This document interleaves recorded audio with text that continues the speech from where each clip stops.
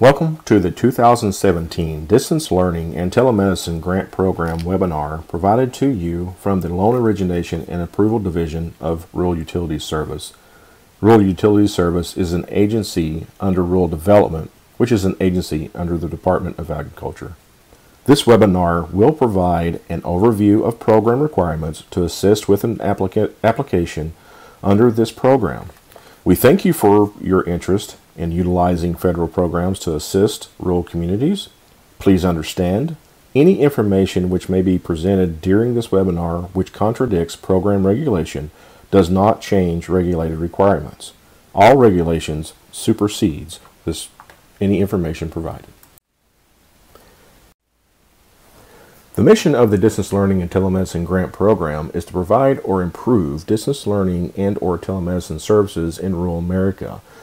This program is primarily for the funding of equipment, which will be placed in rural areas in order to help bridge the divide between the urban services most likely seen in more populated areas to bring those services to the less dense areas of rural America. The purpose or mission of this program is to try to overcome the effects of remoteness and low population density. The next couple of slides will discuss the definitions for distance learning and telemedicine. All applications submitted must demonstrate that their project is a synchronous delivery of curriculum via a telecommunications or more readily known as a broadband connection. We normally see two types of projects under distance learning. One could be educational programs, instruction, or information that may originate in one area, which may be urban, to a more rural area, or it could be information or programs originating from a rural site to another rural site. Also, we see applications which look at connecting teachers and students. This may be an example if a specialty such as physics or advanced mathematics instructors at one location may be needed at other locations that do not have that type of curriculum. And this shared resource could provide the ability for schools to provide additional instruction without incurring the cost of the staff. When evaluating distance learning projects, RUS will look at this definition and purpose. All applications need to be reminded that your project needs to demonstrate that it is a synchronous delivery. And this means that it's real time. RUS does not look at projects that record information to be accessed over the internet as an eligible purpose. Also, the equipment presented within the distance learning application or telemedicine application needs to be consistent and be fully discussed under the telecommunications system plan, which will be discussed in later slides. As discussed in the previous slide regarding distance learning, the telemedicine definition is similar regarding a synchronous telecommunication or a broadband link. Most common telemedicine type programs are seen where a medical professional who is located within a more urban area is connected synchronously to rural clinics or end user sites, providing that service where it is needed and not available. The definition of telemedicine projects, applications need to make sure that their projects meet the requirements of the broadband telecommunication connection. It must be synchronous. Please understand, recorded or information collection which can be viewed over a standard internet connection or at a later time is not considered a synchronous connection. Projects cannot propose links within a same building.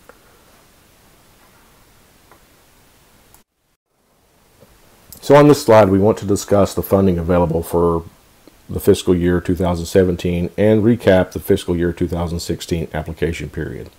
Last year, RUS was budgeted $23.4 million for this program. We did receive 182 applications. 98 applications were awarded. Of that amount, totaled $27.9 million in grant funds. 56 of those 98 included distance learning, and 42 represented telemedicine projects. Each application must meet the requirements set forth within the regulation, and of this is a matching requirement. A minimum 15% match is required, and a minimum grant amount requested is $50,000. The maximum grant amount is $500,000. An example would be, for a minimum grant amount, a project could be presented that totaled $57,500. $50,000 of that would be grant, and then 15% of $50,000 is $7,500, which would be the match, which would make a total project cost of $57,500. Please understand, the percent of matching is based on the grant amount or the federal dollars requested. Do not use this calculation against your project total. We do not accept any loans or combo loan grant applications. This funding period is only for grants, and the website for the Distance Learning Telemedicine program is at the bottom right side of the slide and will also be discussed later.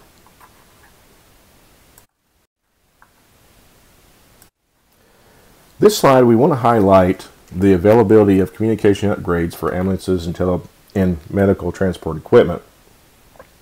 Although this has not been an ineligible purpose in previous applications, RUS is seeing more interest in this category. And we want to make sure that applicants fully understand the requirements and what will be allowed under the category for ambulances and medical transport equipment. What is meant by communication upgrades? What RUS is looking at is the synchronous, again, going back to the original definition, a synchronous connection regarding equipment placed within an ambulance or a medical transport and the equipment at a medical facility, which may be a clinic or a hospital. Now also understand, when we get to the rurality discussion regarding sites, this type of application or this type of project would be considered a non-fixed project because the ambulance could go to multiple locations that do not have a designated site. And with that being said, a non-fixed application or a non-fixed project will be scored based on the hub location that the ambulance will be traveling to. Again, I would like to restate, the equipment for this purpose will be the equipment that is provided within the ambulance or medical transport equipment and the equipment that may be located at the medical facility. So this slide represents the eligible applicants under this program. As you can see here, you must be either incorporated or a partnership, Indian tribe, tribal organization, state or local unit of government, a consortium, which we will discuss in the next slides, or other legal entity. It could be nonprofit or for-profit. One thing to note, RUS does not consider a person or individual as an eligible applicant under this program. As discussed in the previous slide, a consortium is considered an eligible entity. We want to discuss two types of consortium commonly seen with applications. Also note that this is discussed on page 4 of the application guide. So there are two types of consortiums that we do want to discuss. First is what we consider a legal consortium that's organized within the state. This means that a group of individual entities have come together and they have formed a separate entity which represents all the groups and legally organize that entity under the state. The other example is what we consider an informal consortium. Now, with an informal consortium, RUS does require that one of the individuals or organizations in the consortium contract with RUS as what we consider the lead entity, and this lead entity will be responsible for oversight of the project, will be responsible for the funds, will be responsible for the equipment throughout the project's life and after. So please be mindful of that. If you are an informal consortium and all the organizations want control of the equipment, then all entities under that informal consortium must contract with RUS. If there's, we will entertain questions on this. This does tend sometimes to be a confusing topic, but if you do have questions, please contact us and we will clarify what we mean by contracting with RUS and the requirements. So at this time, we want to discuss the categories of eligible grant purposes. There are three main categories. First is acquiring by lease or purchase eligible equipment. If equipment is leased, RUS will only fund under the grant portion the 3-year life of the grant. Acquiring instructional programming. It must be a capital asset, normally a first-time purchase, and it can include the purchase or lease of instructional programming already on the market. Providing technical assistance and instruction for using eligible equipment. This category includes any type of engineering, assistance for training of the use of the equipment, installation, and other items that are considered technical assistance. This portion of your grant budget cannot exceed 10% of the grant amount or 10% of the eligible matching funds, calculated separately.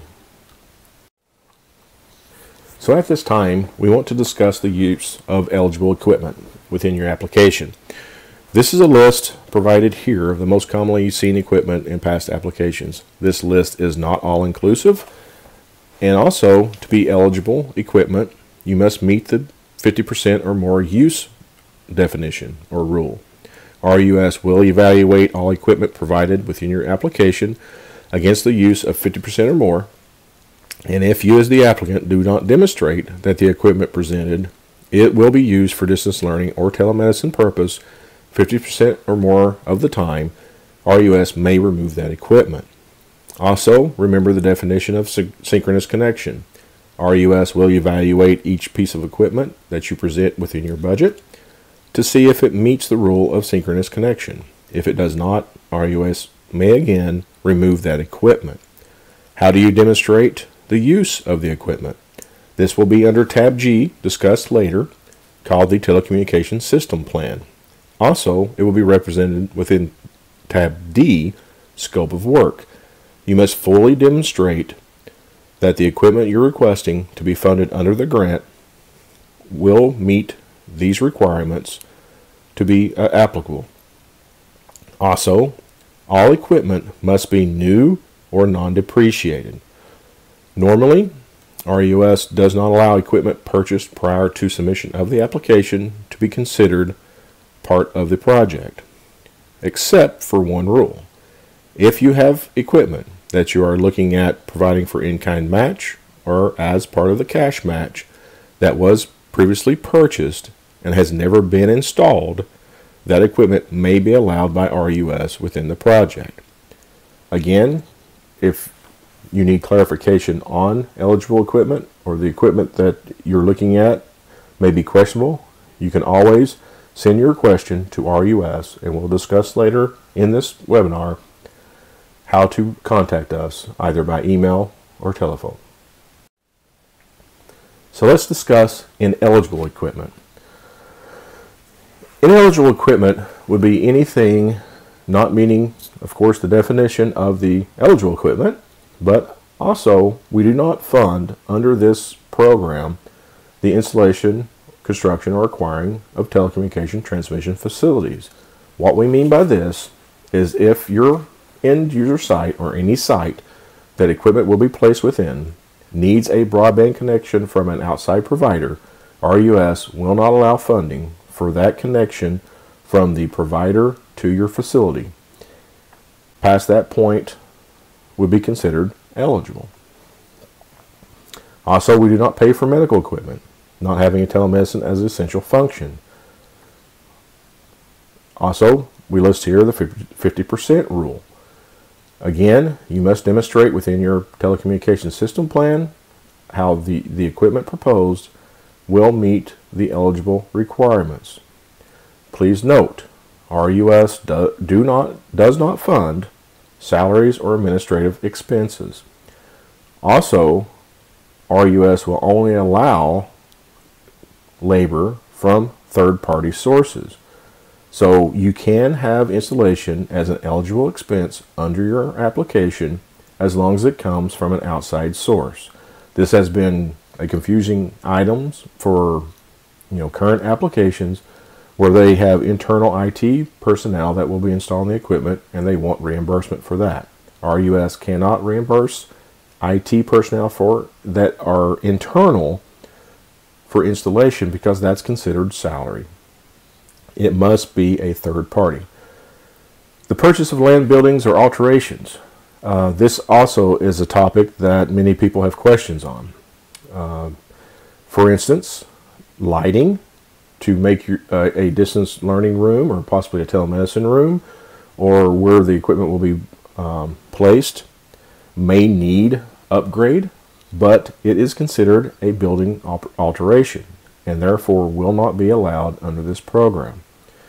Another piece of equipment that is ineligible I want to talk about at this time is furniture and furnishings for your room. RUS does not consider desks, chairs, or anything of that nature to be considered eligible equipment. Although, if the equipment, or let's say the furnishing within the room, is installed as part of with the equipment, such as podiums, that can be considered as eligible. This again is not all inclusive, what we're discussing here, and each you need to base your application off the definitions, and if you have any questions, please contact RUS. Please note, this is discussed in the application guide on page 6. So at this time, let's discuss some eligibility requirements. A couple of items here is the minimum rurality score. This is based off your scoring for the sites listed as hub end users or end user sites, and it is based off population, which will be discussed in later slides. But under this score, if your application does not gain a minimum of 20 points, you will not be eligible, or your project will not be eligible for funding under this program. The matching contribution, as discussed before, is a minimum of 15%. If your application does not demonstrate this minimum requirement of 15% match, of which the matching contribution also must be eligible purposes that would fall under the grant, your application cannot be accepted for review and will be denied. There are special matching provisions as listed below for certain areas. You should see page 17 of the guide. And these special provisions do not apply for the leveraging or matching score. So let's discuss a little further matching funds. This is under the leveraging worksheet. Matching funds can either be cash or equipment.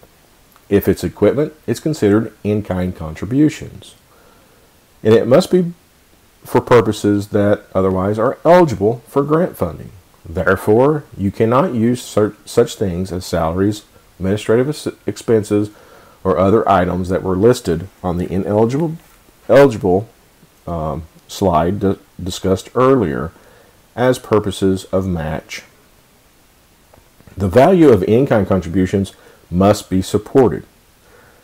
I do want to take a little bit more time on this section here regarding in-kind. Vendor discounts in the past have been presented as an in-kind match. Those are not eligible in-kind contributions. Discounts are not a full value of the equipment and cannot sometimes be fully supported. Therefore, RUS requires if in-kind contributions from vendors are represented within the application, it must be for the full value of the equipment donated and not discounted.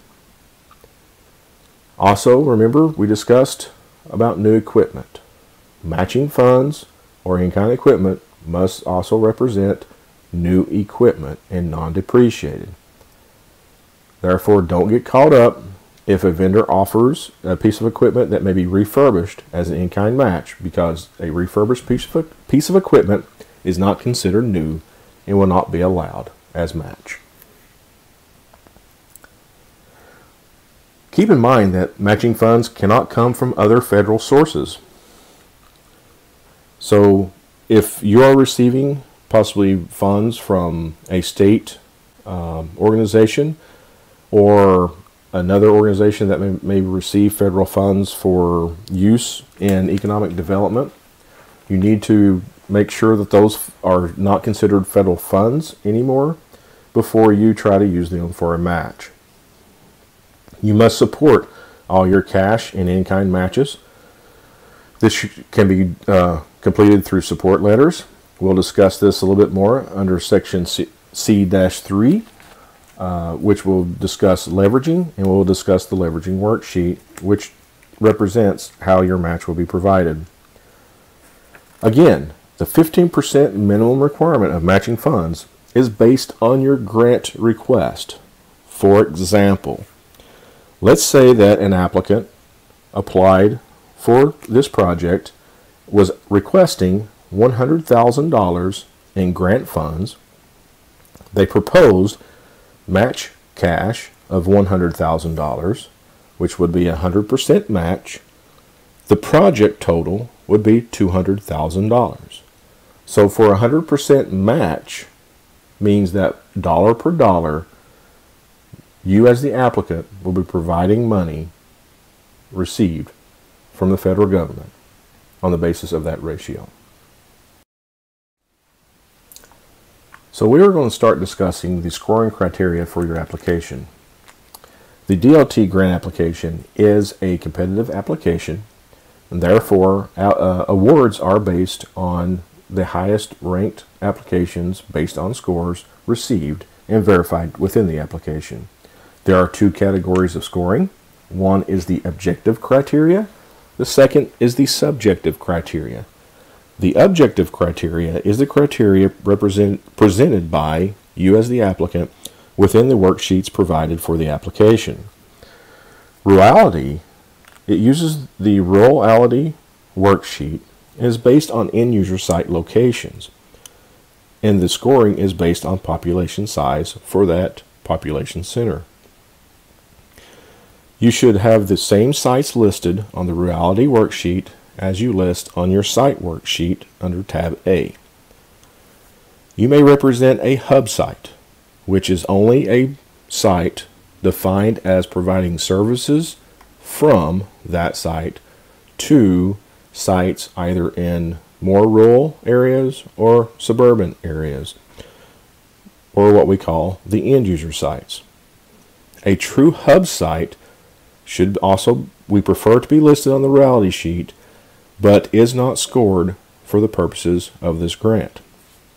Also keep in mind, the reason RUS asks for you to provide the information for the hub site is if at any time during the review of your application it is apparent that the hub site you represent is receiving services from other sites within the application, it will no longer be considered a true hub and will be changed to a hub end user, and RUS will calculate that site score and adjust your score accordingly. You should list the data that's provided for the rurality score. The application guide does cover this, in my opinion, very well. Provides examples for you to go from. And at any time, if you have questions, please contact RUS. The next sheet or scoring category is the economic need NSLP worksheet. So the economic need or NSLP worksheet scoring criteria is based on free and reduced lunches provided from statistics from the National School Lunch Program. This scoring criteria, you can get up to a maximum of 35 points. The information provided or the supporting information required under this section must be the NSLP information used to calculate your score. Please highlight which site information from the NSLP sheet is used for calculation. This information must also be verifiable by RUS. So there is one or two ways for us to verify. You as the applicant need to provide, if you gain the NSLP information from a website, you need to provide that website address for RUS to confirm the information. If it is not validated by a website and you had to independently find this information from school districts, you need to provide letters from the school districts, and they need to certify or confirm that the information provided is accurate for the scoring of your application. So next we're going to discuss matching funds. As discussed previously, matching funds are eligible, must be for eligible purposes as well, and can be either cash or in kind. There is a minimum requirement of 15% based on the grant amount requested. The leveraging worksheet is provided for you to use in the application. On this worksheet, you will list the donors for either in-kind match or cash match, and the leveraging worksheet must be supported by letters from the donors. Please make sure that if the letters provided are signed by an authorized representative of the organization. If this is your organization, it must be someone who has the authority to allocate these funds. If you are using cash match, please make sure that your supporting letters provided also state the dollar amount provided for match. RUS needs to verify that the matching funds are correct and they are available to be used for your project. So we're going to quickly review the worksheets regarding reality, economic need, and match. Under reality, you have a maximum score of 45. Under economic need, you have a maximum score of 35, and you have a maximum score of 35 under matching funds. So you as the applicant, once you submit your application, should know, if everything is correct, your score based on these 115 points. The total scoring of the base application is 220 points. So over 50% of the scoring you should know once you submit your application. So the reality worksheet, as you notice here, it has a site number, a site name, and then you do the site designation. You as the applicant must provide the designation to us. RUS will evaluate based on your application if you have correctly categorized your site. A hub, as discussed earlier, will not be scored under reality or economic need. This worksheet, as you can see, you must provide the census population. For scoring or calculating of your score, you will take that population for each line item, that is a hub end user or an end user, evaluate it against the matrix you see below. If you're 5,000 or fewer, then that would give you 45 points for that site. Each site will then be calculated based on these scores. Once you list all your sites, you have allocated the points for each reality score. You will take the average of that score and place it at the bottom of the worksheet, which will be your overall reality score. Next, we're going to discuss economic need worksheet. Notice you still have the site number, site name, and site designation. These categories should replicate the same line numbers that you had on the reality worksheet. But the economic need worksheet lists the school district, total students, and percent eligibility. As discussed before, this is because we score this sheet using the free and reduced lunch percentage at that site. Now, you as the applicant need to determine if you have to use a district score or an individual school location score. The easy way to look at this is where the equipment will be installed. If you are a telemedicine project and you're installing the equipment at a clinic that covers a wide area, then you're not at a specific school location. So you will need to use the school district information for your scoring on this worksheet. If you are a distance learning project and you're going to be placing equipment within an individual school, then you can use that school's information for your scoring. A college that's placing equipment within a college facility would fall in the same category as like a medical facility, where you cover a wide area and would have to use the school district sheet, the scoring. Now, could telemedicine ever use an individual school? Certainly.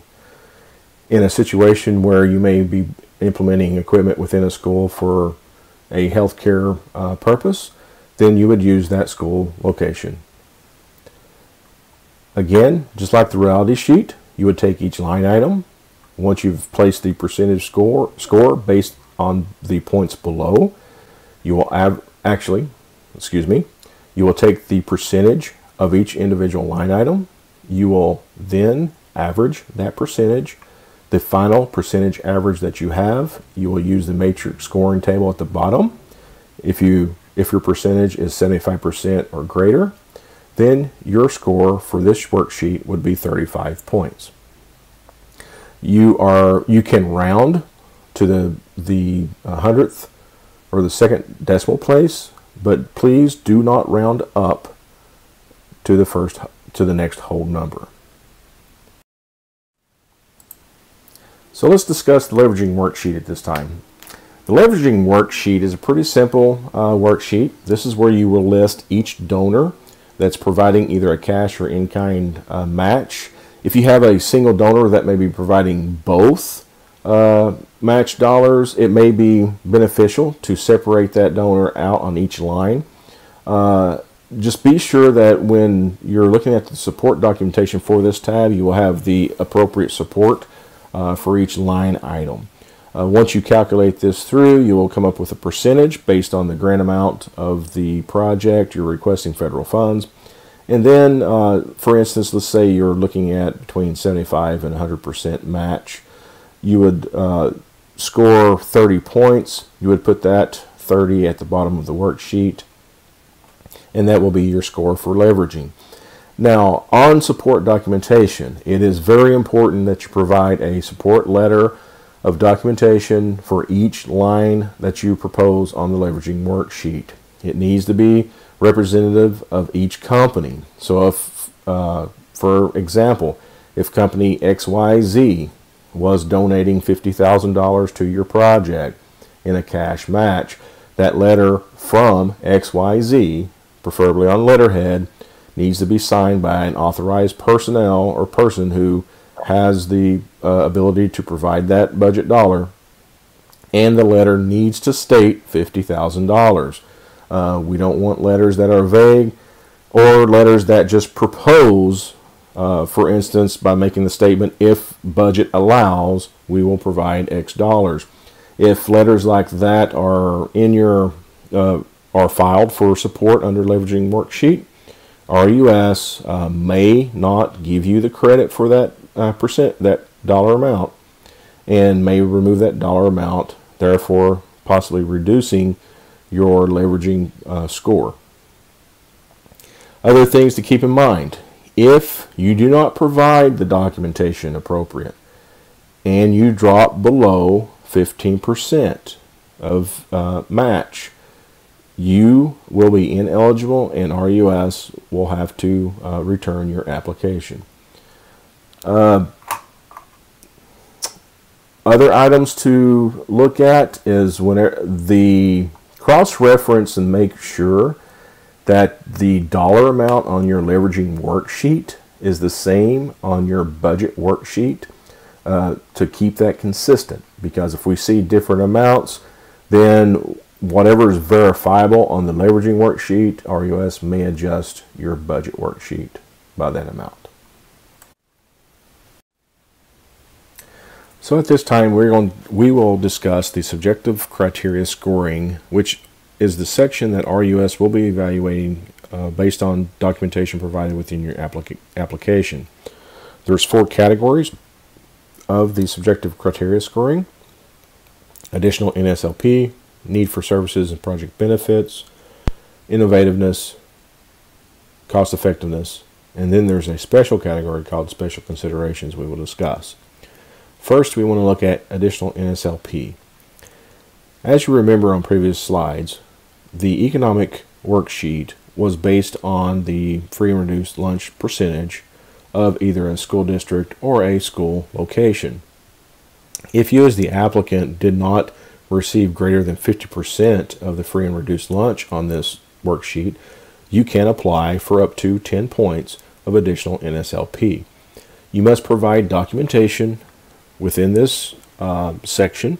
You will provide the additional NSLP worksheet requesting the 10 points. The documentation must represent how you show that there is a greater economic need than is showed through the NSLP available to you. Some examples of this could be recent closures in businesses or factories that, based on the previous release of NSLP information, was not caught within the free and reduced lunch calculation. Or it could be a demographic issue that there's a greater economic need than the NSLP would capture. Secondly, we want to discuss need for services and project benefits. This is the highest scoring category in subjective scoring, with up to 45 points available. I highly recommend you as the applicant to review pages 19 through 21 of the application guide involving the needs and benefits. RUS is looking for your discussion on how your project will help the community on an economic standpoint, a healthcare standpoint, and an educational standpoint. You need to clearly define the need for your project, as well as clearly demonstrating how the project will meet that need through the benefit of the federal dollars being invested. You need to show support for your project. This is where you will include letters from community leaders, from organizations participating with your project. For example, if you're a consortium type application where there are multiple, let's just use distance learning for example. Say you have multiple schools participating in your application. Each end-user site or school location should provide documentation that they are participating in the project, they support the project, and that there is that need for what the project will fulfill. Don't overlook professional letters. This is a good way as you as an applicant to demonstrate that the need does exist and have a professional opine on how the project being implemented will bring about the benefit as you described. Toward the end of this section, you as the applicant need to discuss the non-duplication part of your application. And what I mean by that is RUS will not fund applicants or applications that duplicate equipment or purposes previously funded. For example, if previously a applicant applied for funding at certain locations, and then you're submitting that application, an application again for the same locations, for the same equipment, for the same purposes, RUS will deem that as duplication and cannot fund your project. But replacement of equipment is not considered duplication. So you may have received a previous award years ago where the equipment needs to be upgraded due to high definition or links to resource sites are not compatible. And applying for that upgrade of the equipment is not considered duplication. Again, You need to document. Document, document. I cannot stress enough how you need to support this section, and don't just provide vague, overviewing comments on how your project will meet the need of the community. Show community involvement. It's very important. We want to see that your community is involved with your project and that the community supports the project as you represent it to be implemented. So now let's discuss innovativeness.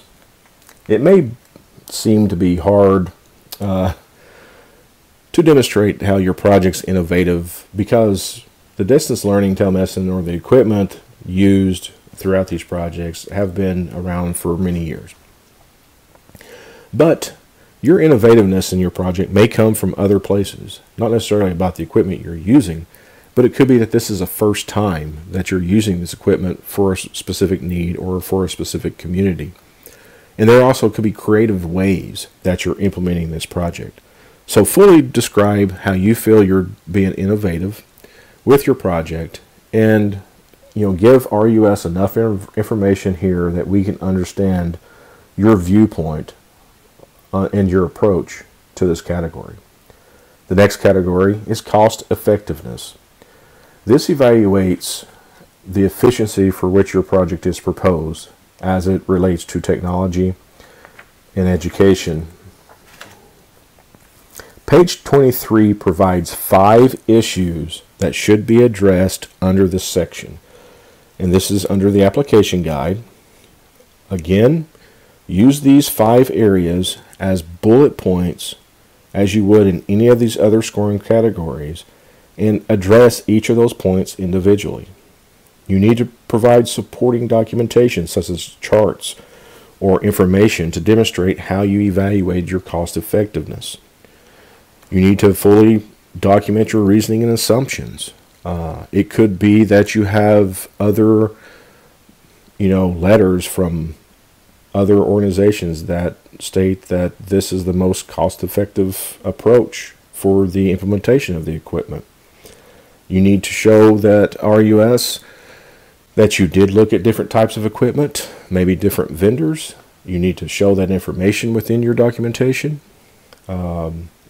I commonly tell people to approach this as you would a business plan to your CEO. What would you present to someone that you're trying to demonstrate to them that, hey, my project is cost effective and should be funded? So the cost effectiveness, innovativeness, needs and benefits, and additional NSLP make up the remaining 105 points of a base application for a total of 220 points. The next category that we're going to discuss is what we call special consideration.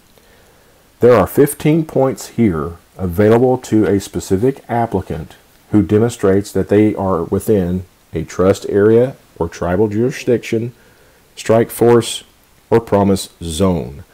And what we mean by this, as stated on this slide, there must be at least one end user site within one of these areas. You don't have to have an end user site in all areas, just one of these areas. And you must support and show us within the application, either by, with a map, information from one of the websites we're going to discuss here later, and document so that we can verify your choice of a special consideration. Again, it is only for end user sites or hub end user sites. We do not recognize the hub site as a eligibility for scoring under the special consideration points. So let's discuss the special consideration a little more in the next few slides. So as stated here, you must have at least one end user site within one of these 3 areas to gain the extra 15 points. We ask that you document with a map showing the end user site or sites located within the area, as well as the geographical coordinates, physical street address, or other method that RUS can use to verify the site does exist within a special consideration area. Please reference page 23 and 24 of the application guide if you're proposing sites within the area of a trust area or tribal jurisdiction. These are websites if your areas will be contained, or your end user site is contained within a strike force or promise zone, that you should go to evaluate. Also, you can evaluate these sites to see if they may be located within your area that you're proposing your project. Again, this is on page 23 and 24 of the application guide. So now we're going to discuss, completing the grant application with an overview of each tab, and this is represented on the application guide, on page 9. So as you see here, your application needs to have these tabs represented from A to L. We will discuss each of these tabs individually on this slide for a little bit better understanding of what you will be looking at when completing that respective tab. Before we get started, I do want to discuss one item, and that's regarding electronic applications. Many times RUS has had the hardship of trying to determine where one section starts and another section ends. So when using the electronic application process, please make sure that you put a tab cover sheet for each section that you upload to the system. Or you may decide to do individual uploads for each tab. This will allow RUS to understand when we're going from tab to tab what information should be represented respective to that tab. So starting at tab A, which is the Standard Form 424 with attachments. So tab A contains the Standard Form 424. This is your application for assistance for federal program. This is a standard form and is used widely across rural development. We at RUS have provided within the application guide an attachment of this form with information that is reflects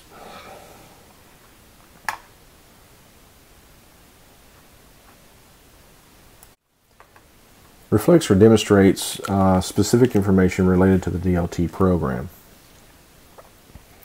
The two attachments being discussed under this tab is the site worksheet, which, as discussed before, should be consistent with your reality worksheet and your economic need worksheet. The site worksheet should list all sites within your project. We do prefer you as the applicant to list a hub site on the site worksheet, even if the hub site is not being provided equipment under the grant. You are required to list all sites of which equipment expenses will be provided to, or equipment will be installed on this site worksheet. The second attachment is what we call the optional survey. This is for nonprofits, and we do request that you complete this survey and provide it with your application. Keep in mind, the standard 424 form is the actual request for grant funds and support from the federal government. Therefore, it must be signed by an authorized representative of your organization that has the ability and power to contract with the federal government.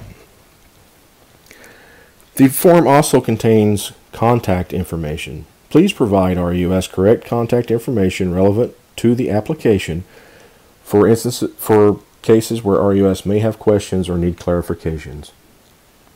Tab B, the executive summary. This starts on page 10 of the application guide. There are 7 topics discussed within tab B for the executive summary. We encourage you as the applicant to use these topics to build your executive summary description and also address these topics completely. The executive summary could also be used for request of the state director. As you see on tab K, there's a consultation required of the USDA State Director. Information of your project must be provided for that consultation, and the executive summary would be a great place to start.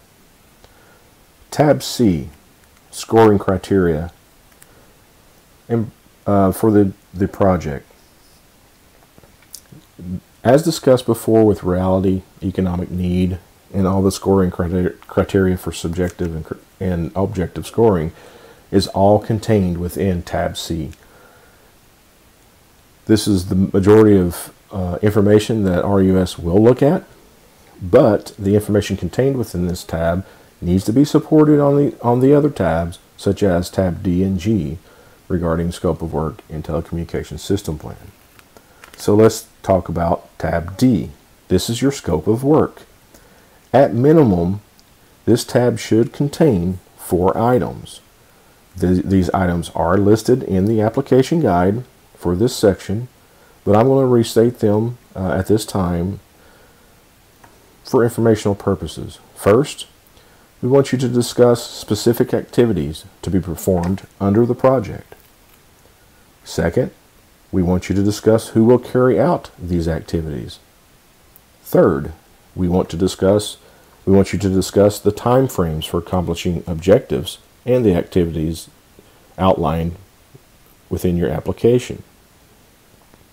For instance, regarding time frames, RUS has the requirement that your project must be complete within 3 years.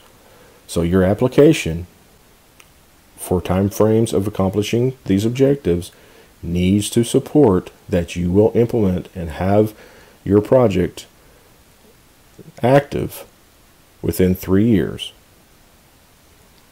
And the last item, number 4, is the budget. The budget will contain all equipment that you're requesting grant funding and show the match contribution for. It will be a complete list of items that will represent your project's equipment installations and will be discussed later in the webinar. Tab E. This is the Financial Information and Sustainability tab. You need to provide a narrative description which must contain at least minimum 3 topics requested, represented within the page 27 of the application guide. Tab F. This is the statements of experience. RUS wants to understand that you as the applicant have the experience and knowledge to be able to complete this project as you've presented it to us. The last thing RUS wants to do is to award an application or a project to an organization that does not have the ability to complete the project and essentially remove those funds from another project that would be able to use them. So within the tab F, we ask that you provide a written narrative.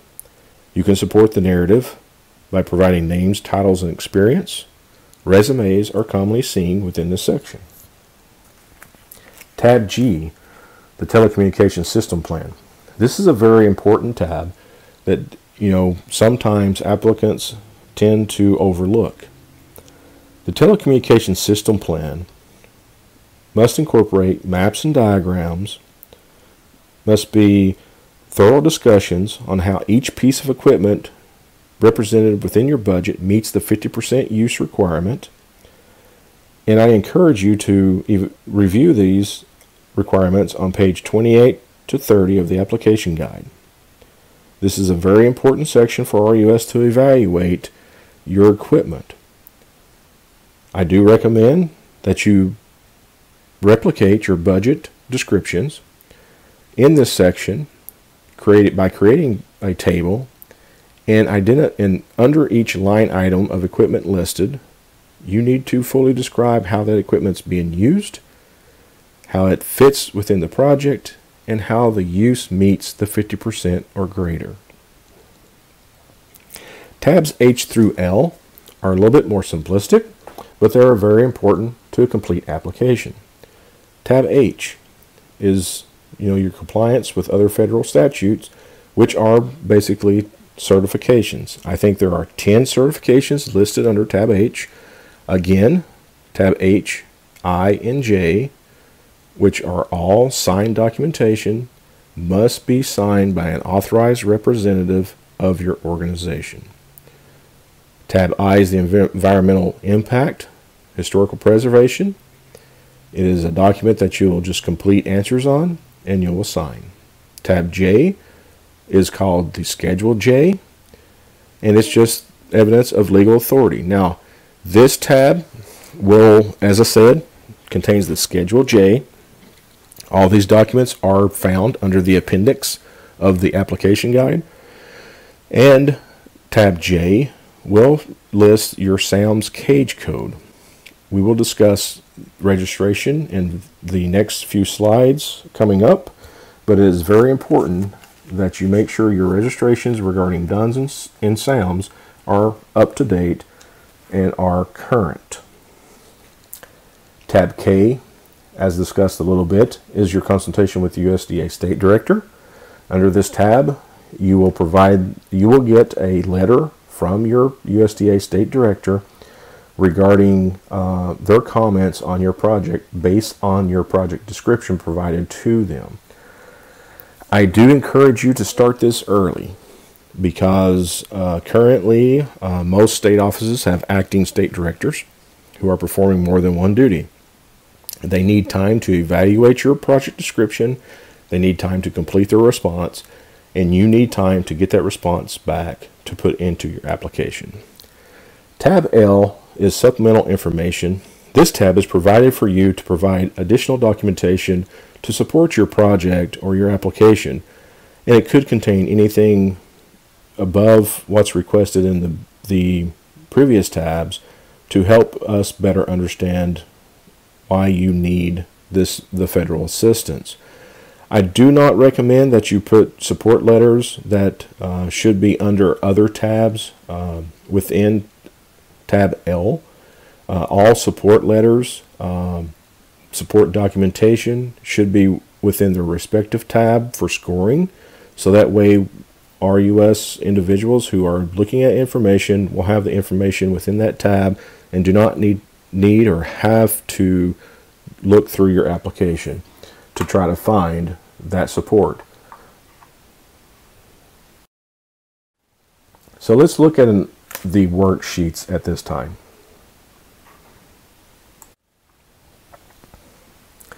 So this is a list of worksheets that are available to you through the RUS website for Distance Learning and Telemedicine, and are also hard copied within the application guide. Note that the site worksheet, the rurality worksheet, and the economic need worksheet were discussed previously and should be consistent regarding site locations, names, and designations. The leveraging worksheet is where you will have information regarding donors as discussed, and then the additional NSLP worksheet is where you would request those 10 points if you did not meet the 50% under the economic need worksheet. And then we have the budget worksheet. Since we discussed the reality economic need leveraging and additional leveraging, previously, we will just cover site worksheet, the additional NSLP, and the budget at this time.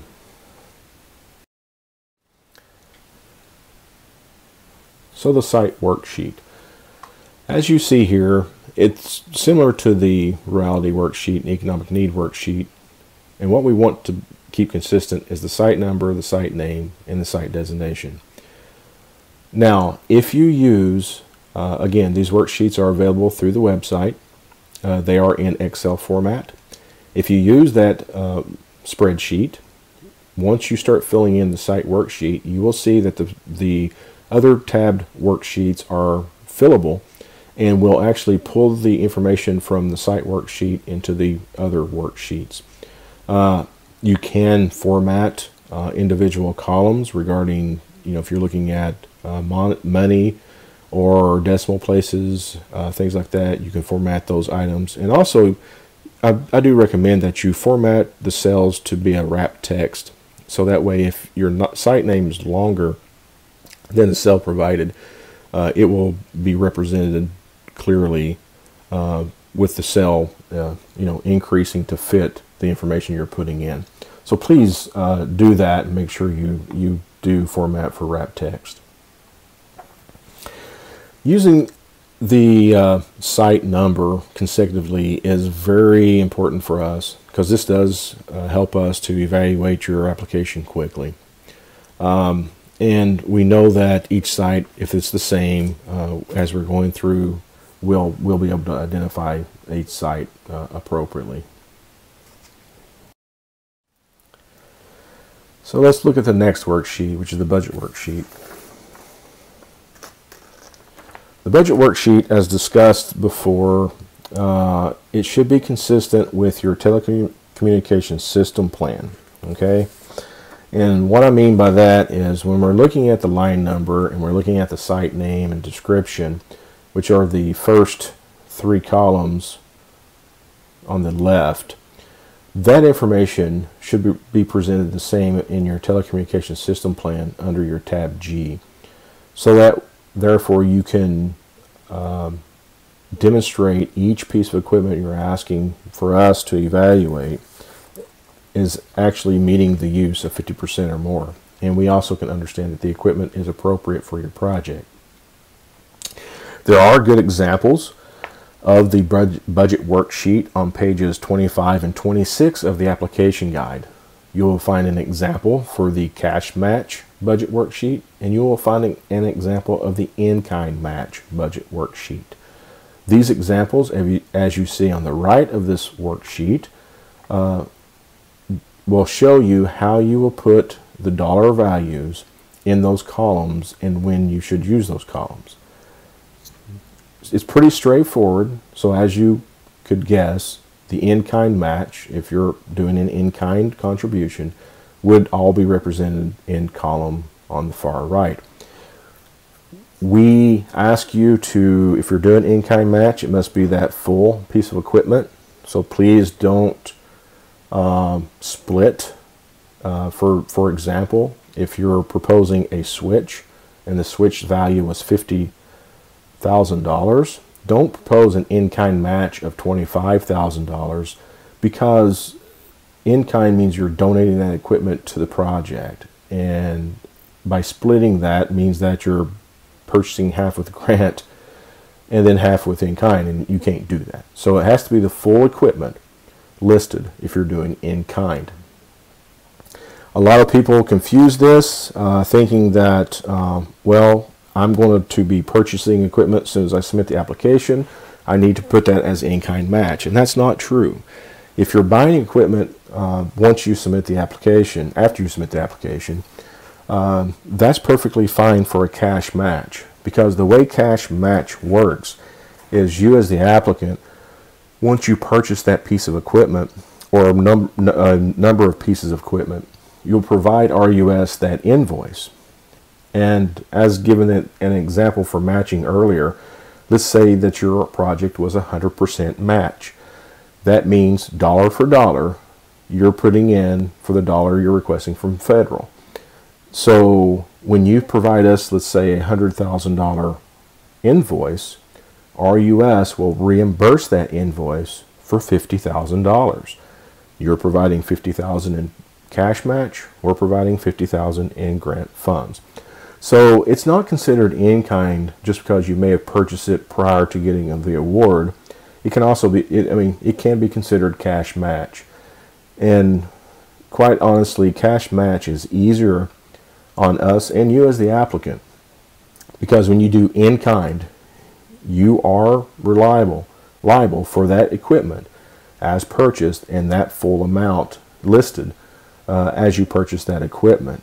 So if your budget actually decreases once you receive an award, if you're successful, you're still stuck with that amount of that equipment you stated for in-kind match. Whereas if your budget decreased because of cost savings in purchases of equipment, you're going to only be liable for that percentage of match on the total budget at the end of your project.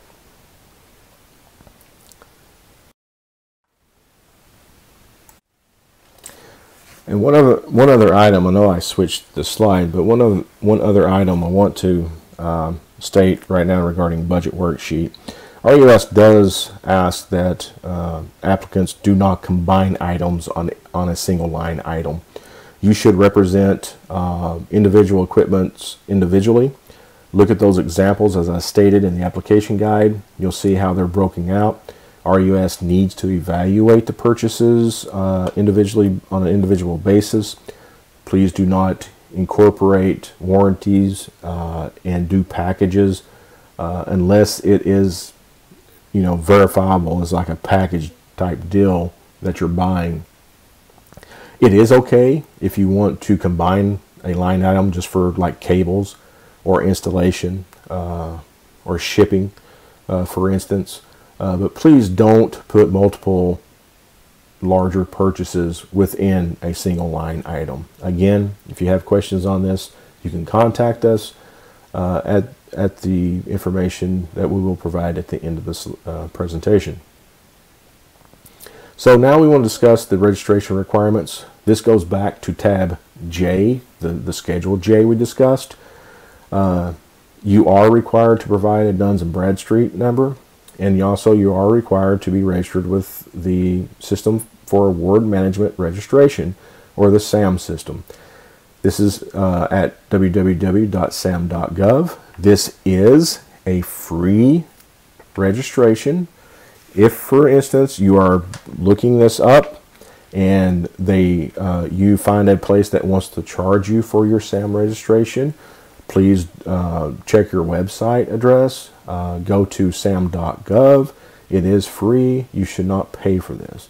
We do encourage you before you get, don't wait too long before submission of your application deadline to verify this information, because it can take up to 10 business days to receive what we call a cage code through the SAM registration. So please do this now and don't wait to the last minute, because if you are not verified within the system once we receive your application, we cannot evaluate your application.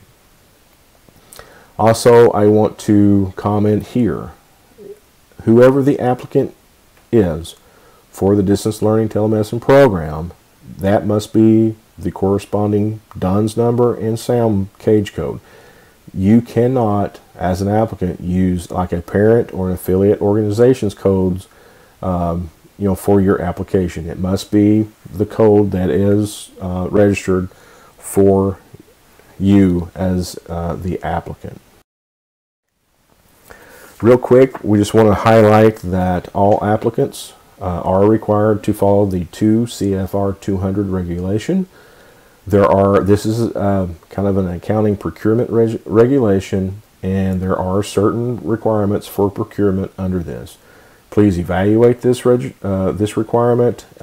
If your organization cannot comply with this, you may want to reconsider applying for this program. Application submission.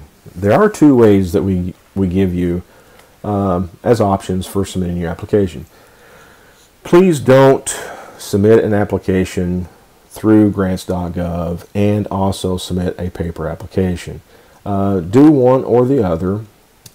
If you, again, we mentioned earlier regarding the tabs. If you do submit electronically, please make sure you have cover pages for your tabs. If you're going to submit a paper copy, we do ask that you provide 2 paper copies of a completed application. This means that all documents, signatures, and so forth must be within the application. We cannot accept additional information that's not submitted once the application deadline expires. We do also ask that within that paper application that you provide electronic format or a version on a CD-ROM or a USB flash drive. Please make sure that the application is the same. Sometimes there may be last-minute changes, and we want to make sure that we capture your full complete application on both pieces of media. Also, a little recommendation regarding hand-delivered or paper copies. RUS isn't liable for the shape that will receive your application. So make sure you bind your application appropriately. We do recommend you use a courier service that is trackable, such as UPS or FedEx or DHL. Because if you ship it through the U.S. Postal Service, it goes to a main warehouse. There could be delays in receiving your application that way. We normally try to allow that for paper submissions, but again, we do recommend you use a courier service. And also, we want to make sure we get the complete application. So if we just get a bunch of papers in a box, it may be hard for us to put it back together the way you did submit it. So do your work to help us do our work better. Paper applications should be submitted to this address. The Deputy Assistant Administrator is who you will title that to. You don't necessarily, Sean Arner is the DAA at the time, although we do have an acting DAA. But you don't have to worry about that name. You just need to put Deputy Assistant Administrator, Loan Origination Approval Division, and the address. Please make sure you do put the stop and room number appropriately, because if you do leave that information off, it may not be received at the appropriate place. This is the link to the website, the Distance Learning and Telemedicine website. When you go to that website, there will be two tabs at the top. One says Program 101, the other says Forms and Resources. Under the Forms and Resources tab, you will find the electronic format of the worksheets. You will find the application guide. You will also find previous year awards if you want to look at that and see organizations that's received this previously. I have had questions in the past where people's like, well, can we get previous applications? We are the federal government, so if to receive something like that from us, you have to file what we call Freedom of Information Act. Don't recommend going that route for anyone, because your project or your purpose that you're searching, you're trying to meet in your application is yours. It's not. Every situation is different. So we do encourage you not to try to, ask for previous applications, because we just cannot just give them out to you. But certainly if you wanted to reach out, if this is your first time, you wanted to reach out to some of the previous awards and talk with them, what they provide you is between you and them. So at this time, we will have some questions. What we are going to do, well, before we get to that, if you have questions, there's three sources. We don't list the third, but first you can email what we call the DLT email, the email service. This is a centralized email that people over this program look at. And by emailing the DLT info at wdc.usda.gov helps us keep track of the questions being requested, and allows us to make FAQs and also provide consistent information back to applicants. Or you can call our office at 202-720-0800. The third way is contact your local GFR. A GFR is a General Field Representative. We have GFRs throughout the nation that cover every state. You can look them up also on the website through the contact link and contact them if necessary. But what we are going to do at this time is we are going to go over some previously requested or asked questions, provide the answers for those, to give you an idea of what some people, needed clarification on, to try to better assist you any way possible. So as we complete that, again, we want to thank you for viewing this webinar. We hope it's been an assistance to you. We congratulate your effort of applying for federal funding through this program to assist communities and to help rural America. As stated on the previous slide, we're going to do some FAQ questions. Thank you for being with us this long, and hopefully by providing these questions and answers to you, it may assist you with understanding the program requirements. So question number 1, someone asked, are maintenance agreements eligible? And the answer is maintenance or service agreements for newly purchased equipment are eligible for the 3-year period of the grant. RUS will allow that for the 3-year period. Question number 2, are warranties or extended warranties eligible? Yes, warranties or extended warranties for newly purchased equipment up to the 3-year period of the grant are eligible. For example, if you purchased a piece of equipment that was standard with a 1-year warranty and the vendor offered a 2-year warranty for a price, you should list that 2-year warranty separate on your budget line item. You should list the price for that, and it would be eligible for RUS. Now, if you're purchasing something that goes beyond the 3 years, RUS would try to calculate out anything over the 3 years and reduce that from your budget. Question number 3. If a project lists hub or end user sites where no equipment is installed, do we count those for rurality and NSLP? And the answer is no. RUS does not count user sites such as end user sites or hub end user sites that are not receiving equipment for the purposes of the rurality or NSLP calculation. This is the same for pure hubs. Pure hubs are not counted in the score. However, RUS asks that you list the pure hub sites. So you should not list hub end user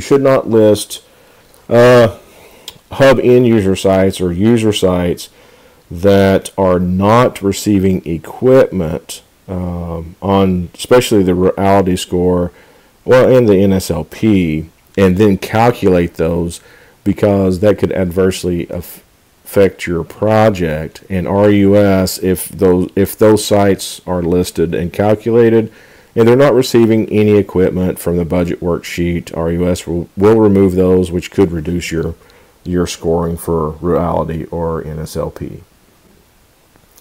Question number 4. If any in-kind match item, specifically from a vendor, is contingent on the purchase of a specific piece of equipment, is it eligible? So the question is, if a vendor is willing to provide an in-kind match of an item only if I buy other specific items from that vendor, would that be eligible? And the answer is no, because grantees are not obligated to buy from a specific vendor. Therefore, if an in-kind item is contingent on the purchase of a specific piece of equipment, that match item should be eliminated. And RUS may remove that from your budget worksheet as well as your leveraging scoring worksheet, because you may choose a different vendor and there's no guarantee that that match is going to be confirmed. Question number 5. Are support contracts, such as phone support, eligible? The answer is yes. Support contracts would be considered technical assistance and would be eligible up to 10% of the grant amount or match amount, or 10% of the eligible matching funds calculated separately. Question 6. What is considered technical assistance in eligible grant purposes, Category 3? Well, technical assistance is defined in 7 CFR 1703.102, which is the regulation covering DLT, as the following. Technical assistance means 1. Assistance in learning to manage, operate, or use equipment or systems, and 2. Studies, analyzes, designs, reports, manuals, guides, literature, or other forms of creating, acquiring, or disseminating information. Assistance in learning to manage the system would be considered training. Studies and analysis designs, etc., would be considered training materials. Combined, they may not exceed 10% of the grant amount or match amount, or 10% of the eligible matching funds calculated separately. Question number 7. Are cloud services eligible in the DLT program? Yes, cloud services are eligible if the applicant can demonstrate that the access to the cloud used predominantly for DLT use, this can be supported in the telecommunication systems plan.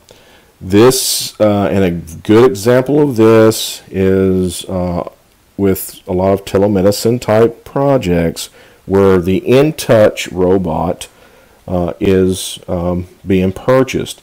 As you know, the InTouch provides what they call Sure Connect as a way of communication, and that is a annual fee, and that's what we consider as like a cloud service. Question 8. What is meant by communication upgrades between ambulances, emergency transportation, vehicles, and medical facilities? As discussed early on in the presentation, this is a communications upgrade which should have a telemedicine component where the ambulance or medical transport attendant and patient could communicate with a medical professional at a hospital or a medical clinic. The applicant must demonstrate that the primary purpose of the equipment upgrades are for DLT purposes. Question 9. Can we accept equipment in-kind match that was purchased prior to application submittal? And the answer is yes, if the equipment is new and undepreciated and not installed. And question 10. Can equipment to be paid with grant funds be purchased prior to application submittal?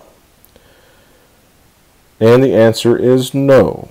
Section 5.2 of the grant agreement states the grant shall not be expended to cover any costs incurred in the connection with the project prior to the date of receipt by RUS of the application.